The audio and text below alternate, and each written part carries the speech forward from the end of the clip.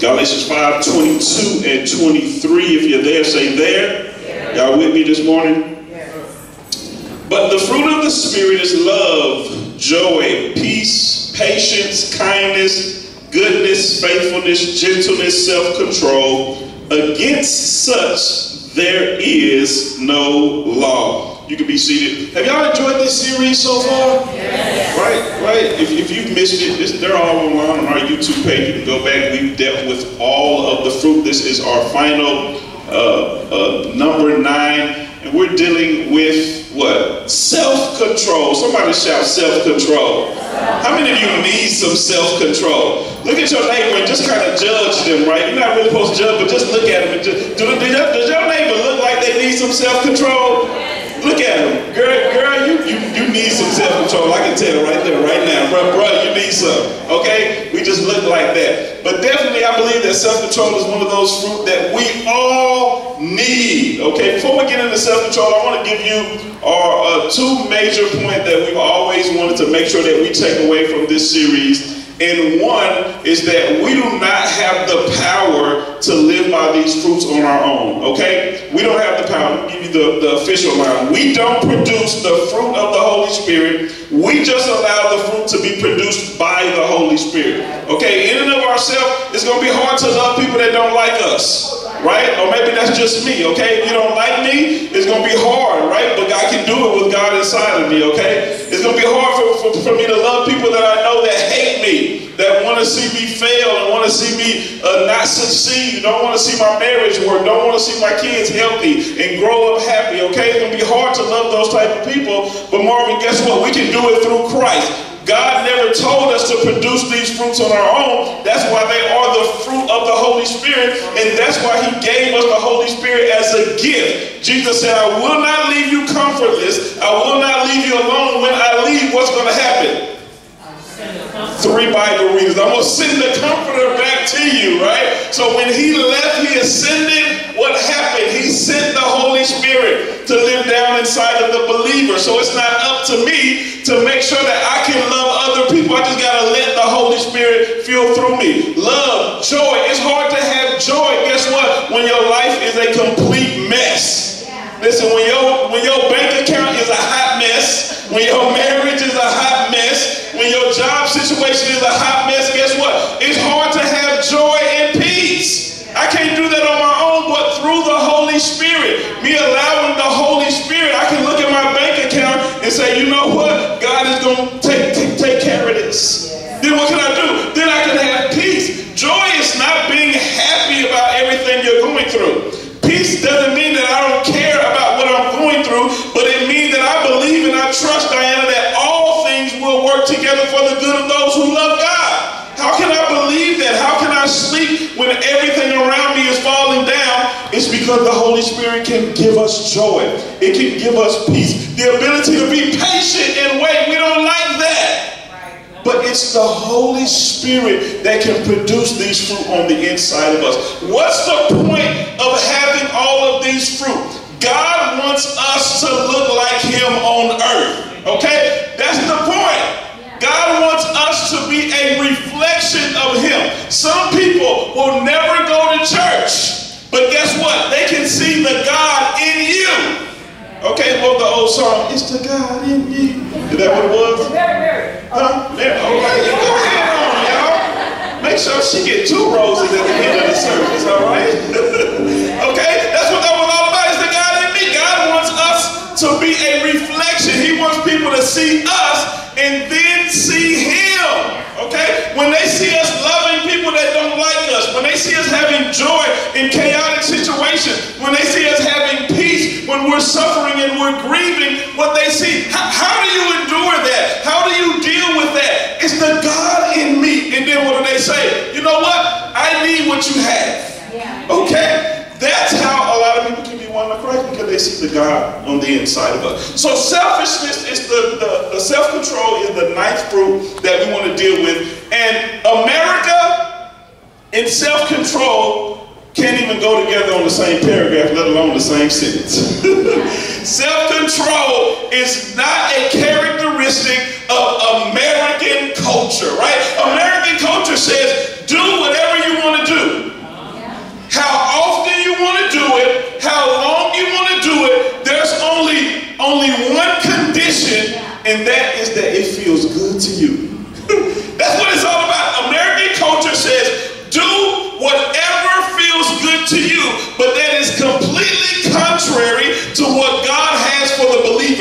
completely contrary to what God requires and what he desires in the life of a believer. God wants us to have self-control. And self-control is the complete opposite of doing whatever you want to do, when you want to do it, how you want to do it, where you want to do it, as long as you want to do it, as long as it feels good to you. So that's what we want to deal with today, the self-control, okay? Let me give you the definition of this Greek word here in Galatians 5 and 23. It literally means self-mastery, self-restraint, listen, and continence. Self-mastery, this is the literal meaning of this word self-control in this verse, self-mastery, self-restraint, and continence. I like the word continence for this because I'm a visual person, so I like to see it. Continence literally means bowel control. Okay, bowel control. How many of you can remember those few times, mother, when you been in the car, you like 2 exits away from home? Right? Only like 5 people that ever happened to. And you got to use the bathroom so bad, you're 2 exits away from home. Why in the world did you not use the bathroom in the car, right? Because you have bowel control, right? You had this urge, right? You felt like you was about to die. Like, oh my God, how many of you have ever started praying like when you're 2 exits away from your prayer? Right? Only a few of us, listen. I done prayed like Jesus. I love you so much. If you just let me make it to the house, I promise I'll never sin again a day in my life.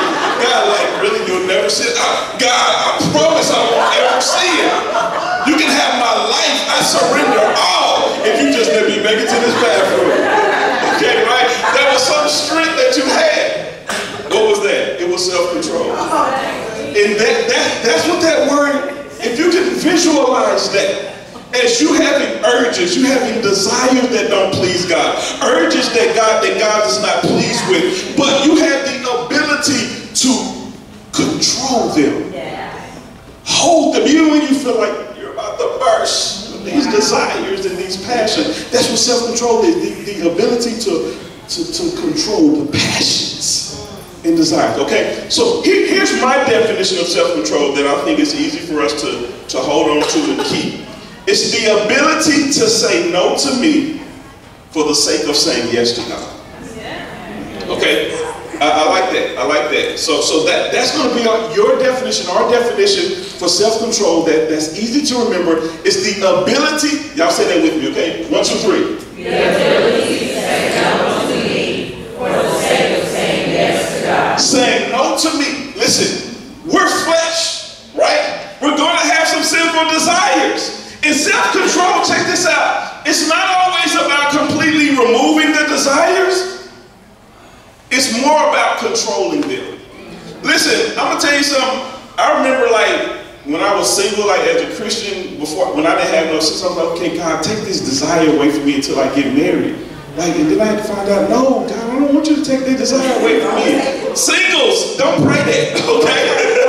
Don't pray that, single, that God takes the desire away from you. Just say, God, give me the ability to control it, right? So that even though I have the urge, I can hold out by the power of the Holy Spirit. So it's not always about, God, take all the desires away so I'll never, that's not going to happen as long as you live on this earth. We're always going to have wants. We're always going to have desires for things that God is not pleased with, but the ability to control our desires of acting on them is what God is encouraging and challenging us to do, okay?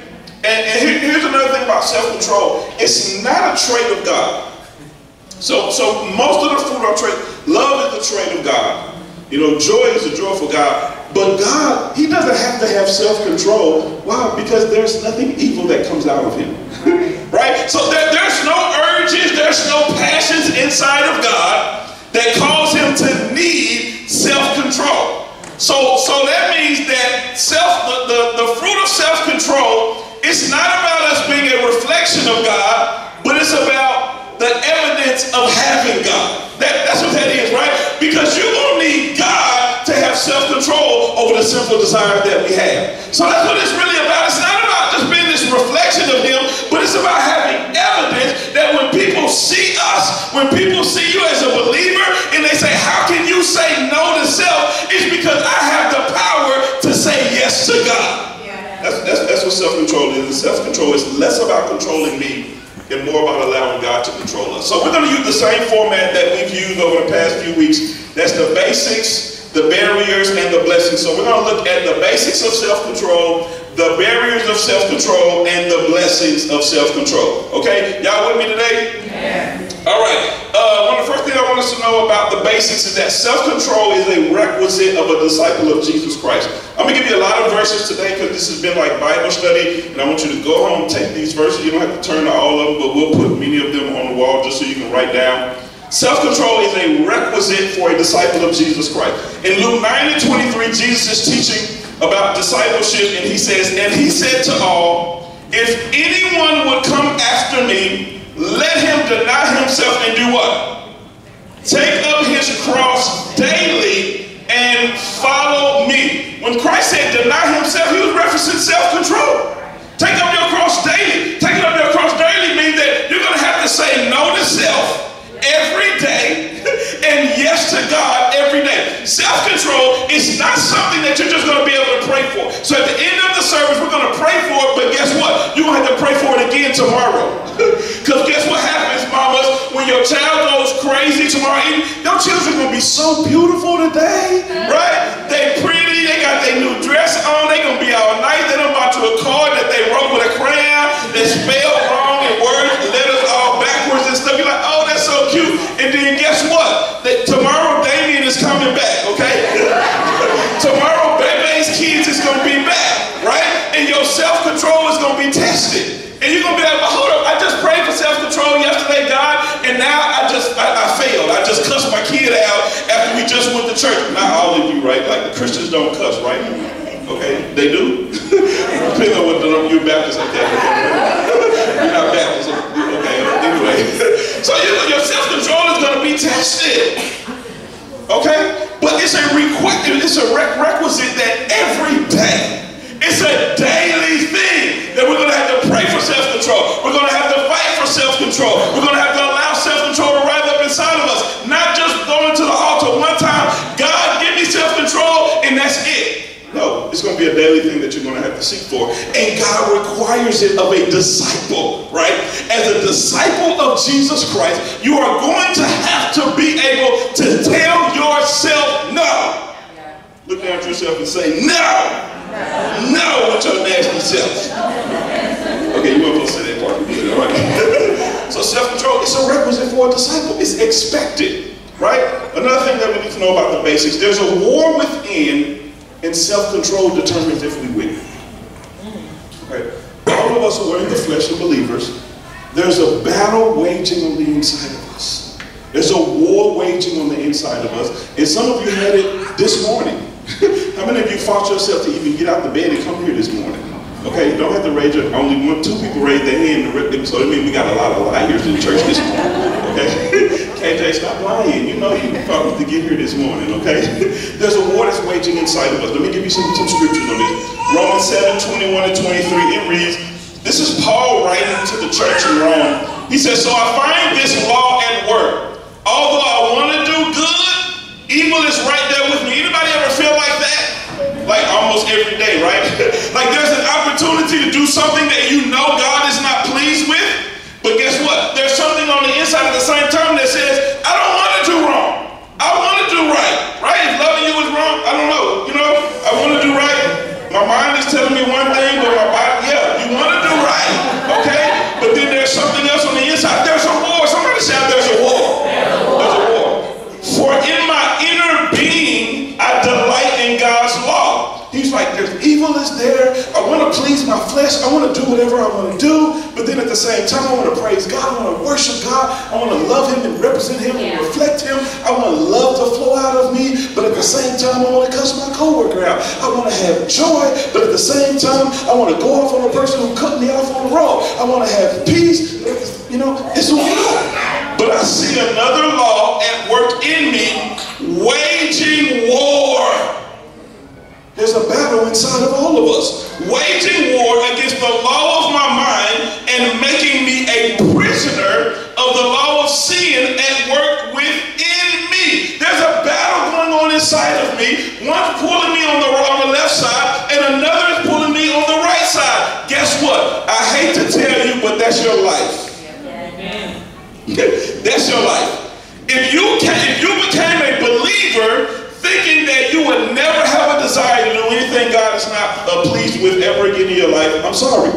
I hate to be the one to bust your bubble, and I apologize on behalf of any preacher who told you that, or even insinuated that. Becoming a believer and getting filled with the Holy Spirit, it does not mean that you'll never have another desire. There's going to always be that battle on the inside of you. How do you win the battle? With self-control. With the ability to say what? No to me. I'm going to ask you that so y'all see if y'all can pass the class today, okay? With the ability to what? No to me. For the sake of saying yes to God. Clap, you passed your Sunday Star test, okay? That's what this is. He says, if you're going to have victory, what are you going to have to do? You're going to have self-control. Okay, can we deal with this war? Because there's at least 3 areas of war that I want to make sure that we know that we're going to have to fight in where self-control is that weapon. All right? One is the war of the flesh. The war of the flesh. Let me read you the scripture. Galatians 5:19-21 says, now the works of the flesh are evident: sexual immorality, impurity, sensuality, idolatry, sorcery, enmity, strife, jealousy, fits of anger, rivalries, dissensions, divisions, envy, drunkenness, orgies, and things like these. I warn you, as I warned you before, that those who do such things will inherit the kingdom of God. Listen, Paul told Timothy in the book in 2 Timothy that one of the signs of the last days is that people will have no self-control. He said, that's how you know you're in the last days, when you can look around and everybody wants to do anything and everything that pleases them. It's the works of the flesh. Somebody say, I got to fight the works of the flesh. There's a war. That's where lust comes from. Sexual sin. I was looking at different works of the flesh in the scripture, and one jumped out at me that really convicted me that we rarely talk about in church, because we always talk about sexual sin, right? We always talk about adultery. We always talk about fornication. We always talk about homosexuality. We always talk about lying and cheating and backbiting. But one of the works of the flesh that contradicts self-control that we rarely talk about is gluttony. Yeah. But guess what? It's in the same paragraph with all these other sins, right? So at that point, I'm getting convicted at that point, because when I started thinking about, when I went to that soul food restaurant and I started thinking about what I ate, like that was straight gluttony, Robin. Like that was straight gluttony. Many of us in our culture, struggle with gluttony. How many of you are not going to the restaurant, but you're going to a family gathering today? Really? Just a few people? Okay. Most of y'all, a lot of y'all just didn't want to raise y'all hand, right? A lot of us who go into these family gatherings, you're going to see them with gluttony on today. Some of y'all, I'm going to feel convicted. And when you go to a restaurant, I was thinking like, if you go to a restaurant, how many of you go to a restaurant and get an appetizer before your meal? Raise your hand, raise your hand. So you got the appetizer, then you got the meal, and then how many of you every now and then you got the dessert after that? Okay? Guess what? That's gluttony. That's gluttony. By the time you got to the dessert, you was full. You had the chips and dip, and then ate a 3-course meal. It was a meat and 2 sides. You was halfway full before you even got past the half the chicken fried steak. Why do we keep going? Why did we keep going? Self-control. And God said, because we lack self-control, we suffer disease. Yes. Dis-ease. But gluttony is one area. That's why in our culture we lead in what? Diabetes, heart issues, high blood pressure, diabetes, cholesterol. Where does all that stuff come from? From the foods. Now, don't get it. There's always a small percentage of people who get those things just because of hereditary issues, but that's not 75%. 75% of the people with high blood pressure and cholesterol didn't get that from a hereditary standpoint. Most of us got that from the choices that we made with food. And it's gluttony. Why am I dealing with that? Because that's one thing that Christians, we feel like if we can just get, I'm good on self-control because I don't cheat on my spouse. I'm good on self-control because I'm a single and I don't have sex. I'm good on self-control because I can drink and I don't get drunk. You know? But the gluttony part, what about that? God says that's sin. And if you can't control your appetite, then guess what? You struggle just as much as the person next to you who's struggling with alcohol. No, there's no way. There's no way when anybody God put it in there. So you telling me the Bible says that he sees the person who cannot control his sexual appetite the same way he sees the person who cannot control his food appetite? Did I make this up, y'all? It's Mother's Day, Pastor. Why are you talking about sin? Talk about it. Right? Because we need to teach our sons, we need to teach our children what self-control is, and we can't teach them what we can't show them. You got a Mother's Day lesson right there. Let's live to be the example in front of our children, okay? So that's the war of the flesh. Those are just a few things, but you got to think about it. You got to ask God, what's warring in my flesh that I'm allowing, that I'm not taking control of, okay? The war of the flesh. The second one is the war of the mind. I love George Rogers calls it the battlefield of the mind. I love that. Anybody waging war in the mind? Whether you raise your hand or not, you are. Everything that was in that Galatians 5, the war of the flesh, guess where it starts? It starts up here. Everybody who ever allowed his sexual appetite to lose control, or her sexual appetite to lose control, it started here. When we gluttoned, guess what? We was thinking about that before we even got there. It was like, oh my God, those rolls, I'm about to eat 5 of them. Right? You was thinking about that all the way there. Mind control. I got mind control over Debo. He tell me to shut up, I stop talking. But then when he leave, I be talking again. It starts in the mind. The war, the battlefield of the mind. And here's the thing. A lot of us, we get self-righteous and holy because we've conquered a lot of things in the flesh, right? We've conquered a lot of things in the flesh. Like I said, we don't do these big 5 sins that everybody talks about. And you may be good in the eyesight of men, but guess what? God knows your thoughts. Just because you hide the lust in your thoughts and you don't allow it to flow out, God is like, no, God said you already sinned. He said you had already sinned when you saw yourself in the act. He said you had already sinned. So it's like, okay, yeah, maybe man can't condemn you because they didn't see you in the physical act. Maybe you can't be talked about on Facebook because you weren't the one who got caught in the physical act. But God is like, but I see your thoughts. He was like, I know what's in your heart. I know what you want to do. I know what you dream about. I know what overtakes you in your thought. He said, I know those things. So even though you may look holy in the eyesight of the people around you, he's like, I know your thoughts are filthy, nasty, and dirty. And if we go back to discipleship, shifting from being a believer to a disciple, the disciple doesn't just care about people seeing them as holy, but they want God to see them as holy, separated, and righteous. So that's the war of the mind. Controlling your thoughts is not limited to what you refuse to think on, but what you choose to think on as well. So it's not just trying to remove dirty thoughts and evil thoughts and I want to kill my boss and strangle him, and you done had visions and dreams of how you're going to do it and tie him up and blow his left arm off and cut his left foot off and all that stuff. That's murder, right? You know that, right? Okay, that's murder. But it's not just about rebuking and moving those thoughts, but he says, what are you going to replace them with? Right. So self-control of the mind, the thoughts, it's not just figuring out what not to think on, but also making a choice on what to think on. So what do I do in that?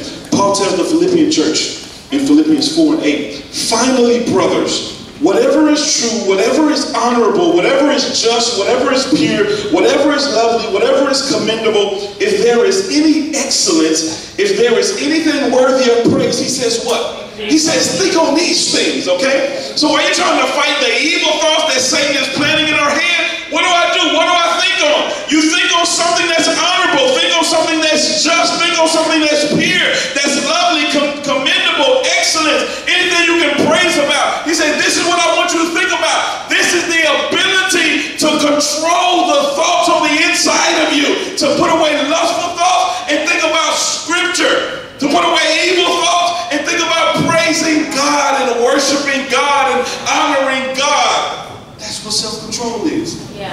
The ability to what? Say no to me. For the sake of saying yes to God. Okay, y'all got an 80 on that one. Let's see if we can bring that grade up. So we got the war of the what? The mind. War of the mind, what was the first one? War of the flesh. And this last one is war of the emotions. Yeah. Yeah, we got a lot of issues right here. War of the emotions. Y'all want to find another Mother's Day nugget in this one, or y'all want me to move on? Proverbs 16:32 says, whoever is slow to anger is better than the mighty. And he who rules his spirit, he who rules his emotions, mind, will, and emotions, than he who takes a city. Some emotions, anger, fear, grief. Guess what? All of our emotions that we have, God gave them to us. The problem is when they're not controlled, then they become unhealthy. God never said, don't ever be angry. He says, what? Be angry and don't sin. In that Galatians 5 that we read about the works of the flesh, it says outbursts of anger. Okay, I think the English Standard Version just says anger, but I think the NLT New Living Translation says outbursts of anger. How many of you struggle with that? Outbursts of anger. How many mamas struggle with? It's Mother's Day. We'll get on the Father's, but right now it's Mother's Day. How many of your parents, how many of your mama struggles with outbursts of anger? How many of you grew up like that? Okay? Guess what that was? It's the inability to control one's emotions. And guess what? Today, we have unhealthy adults because we had parents who didn't have self-control in the area of anger. Woo! Grown people abusing other people physically, abuse because because mama and daddy didn't have self-control in anger. Fear. God gave us fear. Fear is good.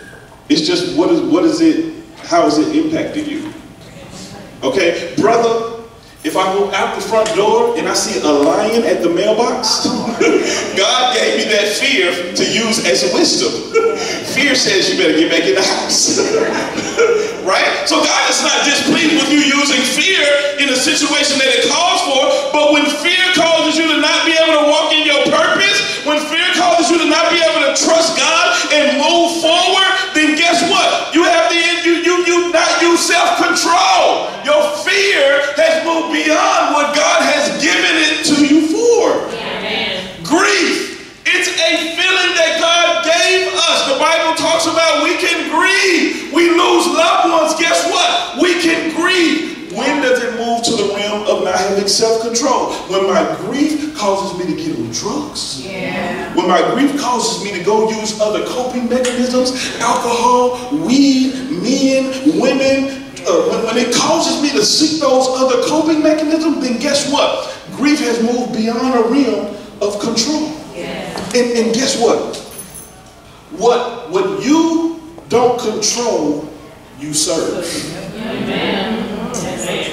What you don't control, you become a slave of. So if you can't control your anger, then guess what? You're a slave of anger. And whatever you're a slave of, you do whatever they say, do when they say do it. That's why it can come, it can hit when you have no control of your anger. You do what he tells you to do. And then why do we feel so bad after? Right? That's something I got to struggle with. I got God help me control my anger. I'm a lot better than I was 10, 15 years ago. My sister can tell you I was bad. I had anger issues, right? But again, self-control is not about 100% completely removing the issue. I still get hot as fire, hot as fish grease, but the ability to not act on it as much is self-control, right? I don't think that you can ever completely not want to kill your kid at some point in your life, right? Always. How many of you have grown children that you want to kill every now and then? Okay? They raise their hand and the kid sitting right next to them, but the thing is the kid knows it, right? So even when they're grown, that feeling, that desire, that anger that will rise up forever, as long as you're a parent, the fact that you don't do it is because you have self-control. So it's not about trying to remove the feeling all the time. It's about the ability to control it. Okay, somebody shout, I need self-control. I need self-control. Okay, now let's look at the barriers of self-control. 3 barriers of self-control. So now it really gets to the self-examination part, because we've all acknowledged that we got self-control issues in some area, whether it be in the flesh, whether it be in your mind, or whether it be in your thoughts. But what are some reasons, and these are only 3, right? This is not exhaustive. You can find your other reasons, and we got to say, God, show me why I have an issue with self-control in this area. But one of them is laziness. Yeah. A lot of us, we have self-control issues just because we're lazy. We're lazy believers. I'm talking to Christians right now, okay? We're lazy believers. And guess what? The reason why we're lazy is because it takes more work to fight than it does to surrender. Wow. Right? It takes more work to fight. If we were going into a battle, okay, we were going into a battle with some other country or whatever, if we want to fight, we're going to have to put a lot of work in. We're going to have to put some gear on. We're going to go out into the field. We're going to get dirty, stinky. We might even catch a couple of flesh wounds. We might even get shot. We might even lose some people. But guess what's easier than doing that? Just say, okay, we lose. We surrender. We don't even want to fight. We don't want to sweat. We don't want to have no casualty. Just come in here and have your way. And that's why some of us lack self-control, because we're just lazy. It requires an effort to fight the enemy. It requires an effort. And sometimes you fall, but you got to get back up again. And some of us, we've fallen so many times that we've gotten tired of getting back up. It's easier to just stay down and say, Satan, if I just stay down, Satan ain't got to keep me down. If I just stay down, Satan ain't got to shoot at me. He ain't got to try to come stab me in the back. He ain't got to come try to cut me down. I'll just stay down and he'll leave me alone. And I'll be honest with you, sometimes non-believers have an easier life than believers. Simple. I don't mean like from a financial standpoint, if you're a non-believer, you have more money, but sometimes just stress level, peace level, because the enemy's not trying to fight them as much. The devil don't need to go try to kill nobody who's on his team. Right? So sometimes we get lazy, and it takes an effort to have self-control. What do you have to do? Sometimes you got to go, not sometimes, all the time. You need to go learn what the Bible says about your issue. Yeah. How many of you who struggle with anger can quote me 5 verses on anger right now? Raise your hand. Look around the room. Are y'all willing to be honest for my survey real quick? Raise your hand if you struggle with anger. Now look around the room. Everybody look around the room. Keep your hands up. Look around the room. This is just for survey's sake. Okay, now put your hand down. Now again, raise your hand if you know if you can quote 5 scriptures on anger right now. You see the difference? Okay. What happens when I have those scriptures on anger? Is that when it rages up and you want to lash out, then the Holy Spirit can bring that scripture back to your remembrance. And it's that scripture. If you go back to Jesus in the wilderness, how did he have victory over the temptations of Satan? It was with the word of God. What if Jesus didn't know the word of God that dealt with those specific temptations? He would have been defeated. The reason why so many of us are defeated in the areas of self-control is because we do not know what God's word says about that area. What does God, you struggle with self-control and in your sexual desires? Do you know the scriptures? Because when you're driving over there At 11 o'clock at night on a Friday night talking about I'm just going to watch a movie? Nah. You ain't got no script. God ain't got nothing to speak to you about. Only thing God can say is stop, because that's all you got on the inside of you. You're like, stop, stop. God is like, please stop, stop, stop. But if you had the scriptures, then he could be quoting the scriptures to you about sexual sin, about purity. What's the point? What's the challenge? Whatever your struggle area is with self-control, go find out what God says about it. Meditate on those. I'm trying to show you how to have victory. Okay? It does not matter that if we finish this service, if I called you down, laid hands on you, and got oil and put a cross over your forehead, if you don't know what the word of God says about your issue and where you lack self-control, God cannot bring that back to your mind. The word of God is sharper than a two-edged sword, not you. Okay? So laziness. Another barrier of self-control is selfishness. I think this is probably where most of us are. Selfishness. What's selfishness? I just want to please me. That's what I just want to please me. Okay. Okay. All right. Come back. I just want to please me. That's what selfishness is. Right? That's all it is. I ain't thinking about you, God. I want to do what I want to do. That's selfishness. If tomorrow I'm tempted to follow my flesh instead of following God, there's a strong possibility that that reason is because I'm selfish. Wow, this makes me feel good. Man, I love this. I get joy out of this, so I think. I get peace out of this, so I think. It makes me feel complete and whole. And God is like, no, that's your selfishness. Okay? So laziness, selfishness. Last one, misplacement of God. Misplacement of God. What does that mean? God is not where he's supposed to be. And where is that? First. He's not number one. On the priority level in your life, God is supposed to be number one. Okay? Not you.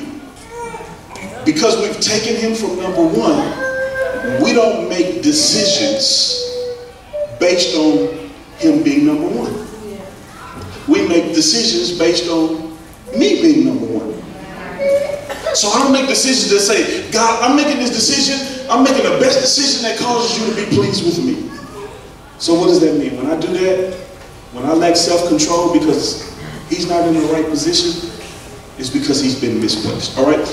I'm almost out here. Let's look at the blessings of self-control. 3 of them real quick. One is a protected life. These are the blessings. If you walk and follow self-control and allow God to give you the strength to say no to me and what? Yes. And yes to him, there's some blessings that come along with it. One is a protected life, a covered life. Give me some scripture. Proverbs 25:8. A man without self-control, a woman without self-control is like a city broken into and left without walls. If you had no walls in the biblical days, guess what? Anybody could come in and destroy you. Nehemiah, he heard that Israel, the walls had been torn down, and his first response was to cry. Why? Because he knew Israel was in a state where they could be destroyed by anybody else. If you don't have any walls up, then you're not protected. And the Bible says that self-control is a protective method for you. The second thing that's a blessing of self-control, not only a protected life, but a victorious life, right? Because if you're steady saying no to me, which is connected to Satan and his temptation, guess what? You're walking in victory. The reason why so many of us are defeated is just because we won't say no. Somebody shout, just say no to whatever your drug is. Whatever your drug is, whatever makes you feel high, whatever makes you feel pleased, but it doesn't please God. You're walking in defeat if not. But if you have self-control, you have a victorious life. The last one is a rewarded life. How many of you want some rewards? 1 Corinthians 9:25 says, every athlete exercises self-control in all things. They do it to receive a perishable wreath, but we an imperishable. What does that mean? That when you're running, they discipline their body, they have self-control, they prepare, they practice so that they can get some type of crown, some gold medal, silver medal, bronze medal. But he says, we do it because God has a reward for us that won't fade away. So that's not a reward that we'll get here on this earth, but it's an eternal. God says, I have rewards for my children, my son, my daughter, who's willing to say what? No to self and what? Yes, and yes to God. That's what God is challenging us on this morning, is to have self-control. Put me back in my proper place, number one. Where the decisions that you make are based on pleasing me and not pleasing yourself. This whole series, love, joy, peace, long-suffering, gentleness, goodness, faithfulness, meekness, temperance. He says, all I want you to do is reflect me. That's what this is all about. He says, just reflect me. Let people see the God in you, and you'll live a fruitful life. Give God a praise.